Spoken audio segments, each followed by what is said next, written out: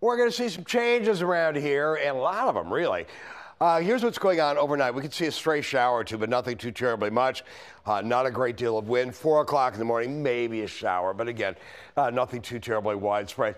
Becomes a little more widespread. 7 a.m., 10 a.m., winds start picking up a little bit as well. Highs only around 46 degrees. Some sunshine by 1 in the afternoon, but still a few showers. But look at the wind.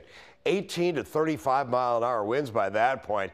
Lots of sunshine by 4 o'clock, and the wind continues 20, 30 mile an hour winds at 7 o'clock in the evening. And then that wind drops down overnight and into Thursday morning and will cool off. We'll likely see to upper 20s in some areas inland to near 32 degrees near the shoreline. During the day on Thursday, it'll warm up a bit. It'll be only around 46 degrees coming up for the day tomorrow, Wednesday.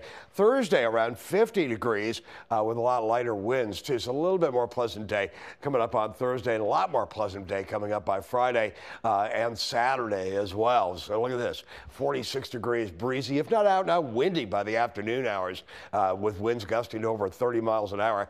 50 degrees, pleasant on Thursday, quiet. Better than that on Friday and Saturday, but then we get some more rainfall moving in by Sunday afternoon.